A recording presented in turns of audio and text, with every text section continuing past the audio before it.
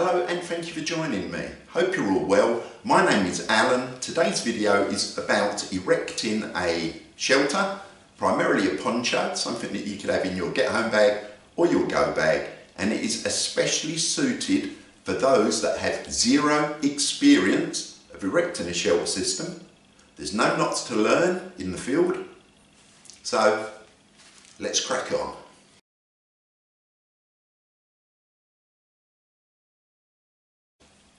The system is based on the rapid Ridgeline, utilising toggles. It's something that Blackie Thomas and Dave Canterbury have progressed with, and it is something that is extremely useful. I have modified it slightly to suit my needs, the idea being that someone who's got zero experience now has a capability to put up a shelter relatively easy with next to zero skills. Another thing that I've done is taken the rucksack hanger, for want of a better word. Yeah, it's a cordage you put around a tree trunk, utilising a toggle to hang your rucksack on to keep it off the ground. I have modified that and made it adjustable. Stick around and we'll have a look at it.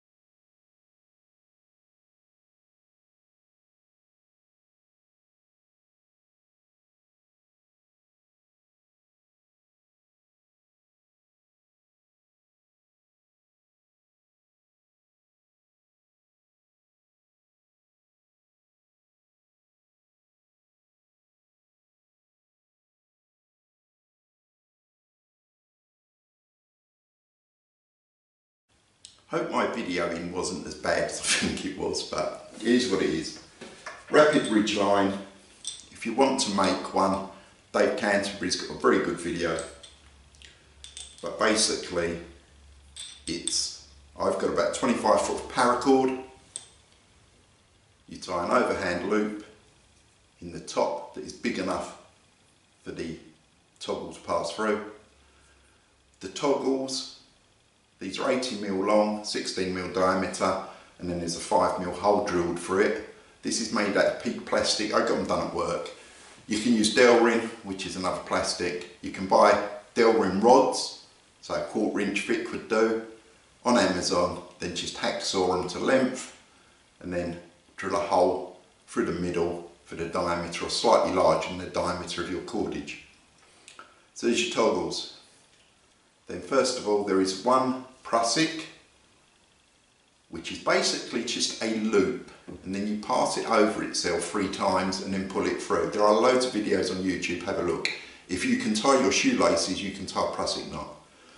So there's a prussic loop, it's quite short, and I've just fixed a carabiner on there, purely, as you would have seen in the video, hopefully, that to attach the first part of the poncho to the ridgeline, which will be one of the corners, because it has a grommet, or it might have a piece of shot cord through it, or a loop. If you don't have a carabiner or something, you've still got to work out how to attach one loop to another, which is easy enough to do, but this is all about simplicity.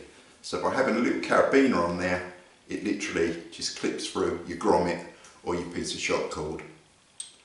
Next along is another prussic, which is substantially longer than the others. This is just 2mm comms cord. You can use whatever cordage you've got, and lengthwise it goes from the end of my finger to the middle of my chest.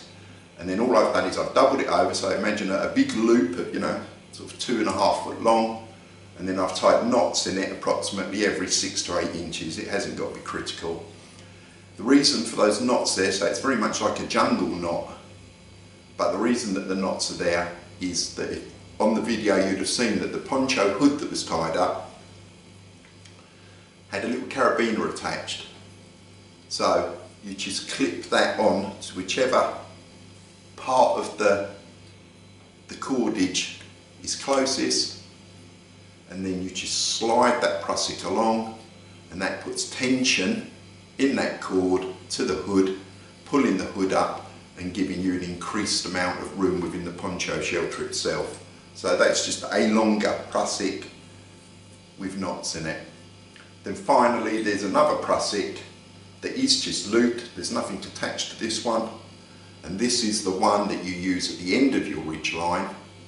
You want to have it about an arm's length away from your final destination as such, be it a tree, about an arm's length away.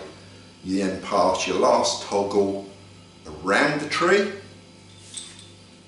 and then once you've passed it around the tree, you just, if the toggle's moving like that, if you just let the cordage hang over it and then pinch it there, that's what you're going to do. So you're going to pass it round the tree, and then you're just going to pinch it,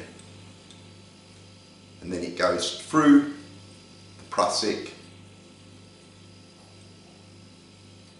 and then you pull on your long length as such, and as you pull that tensions it, so that will tension your ridge line, and then when you come to actually taking the shelter down, you just grip the toggle, and then with a little pull, don't need loads of muscles, a little pull, it slackens it all off enough for you to unthread it and to take the ridge line down. So it is quick, it's very efficient, and you don't need to find pieces of wood or tie knots. So if you've got zero experience, it is, even if you are experienced, it's still a fantastic system.